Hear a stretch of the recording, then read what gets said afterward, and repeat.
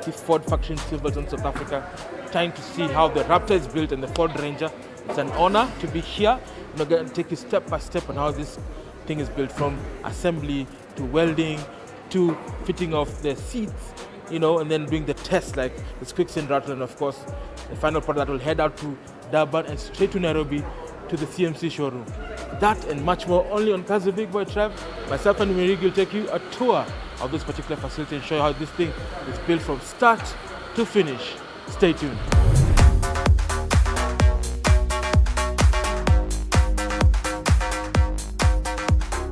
So guys, here's a sneak peek at how this facility works. You do have two types of vehicles being assembled here. You have the Everest and the Ford Ranger Raptor.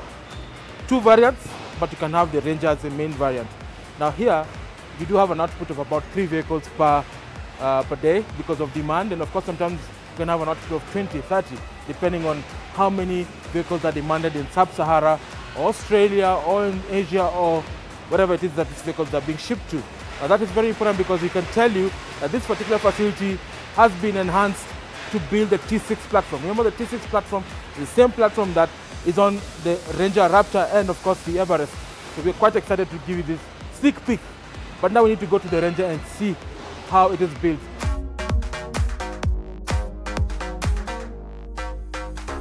So as you can see guys, right here is where the human-machine interface works. Now it allows somebody to count the number of spot welds that are needed to glue up the particular floor well, and of course you can see the front area of the vehicle. Now if it is precise, because it has either 3 or 4 or 5 spot welds, if you do less, it will not allow the thing to detach from the metal. It's very, very important. That allows you to have quality. Remember, there's a line control manager who checks the quality on the number of spot rivets that are done on this particular, as you can see here. As you can see, this guy is doing here. He's actually doing that. He's spotting the welds come through. You can see here. This is a machine, human-machine interface. So he's spotting the welds.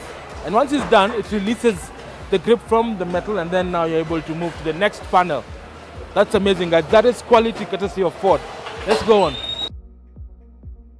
So right here, guys, as you can see, is a group of robots scanning through the chassis of the Ford Ranger Raptor.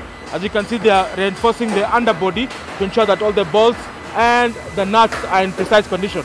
In case one spot weld is missing, it is programmed to ensure that it will go back to that particular unit, because it has a laser scanner to confirm that the spot welds are equal in number as programmed as the machine. It will go back and redo it again, so you have a good quality product. Now these particular robots are automated. It runs 24 hours a day, and there's a group of managers who normally check these robots to ensure that they are done and operate in the right way. This is amazing, guys. The Ford Ranger built on an automotive line. Cars the Big Boy Trev, giving you exclusive as always.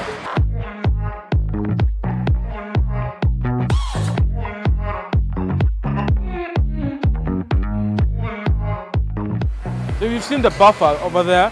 Now you can see now this particular part, the cabs have been refined, the chassis has been hardened, and of course now they're putting the back plate cover. It depends if it's a single cab or the Raptor, depending on which one it is.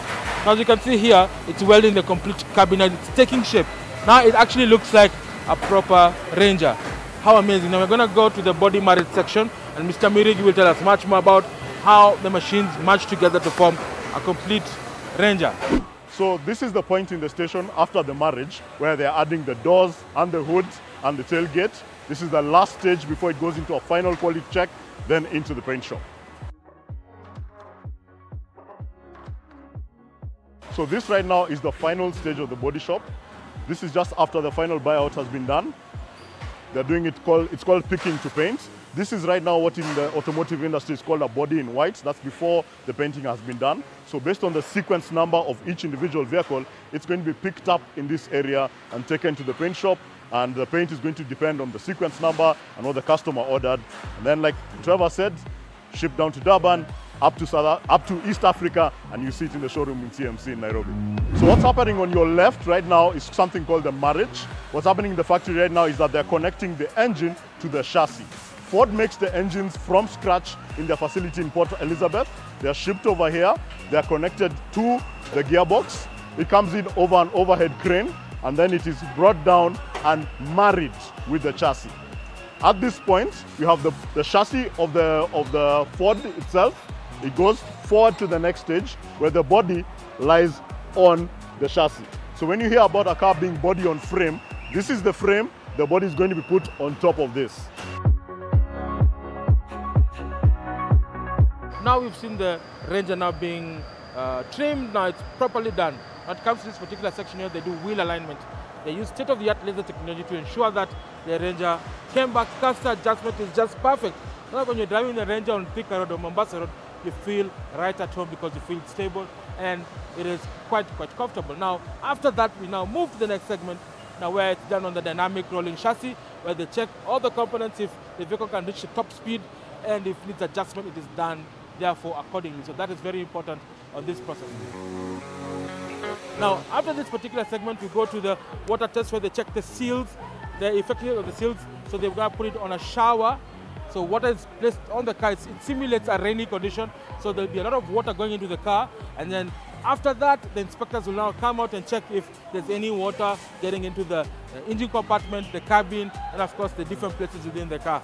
So that is very important. So we're going to see that and then now head out to the Rats and Squeaks, which is basically the last section, just to confirm that the vehicle is fantastic for Nairobi.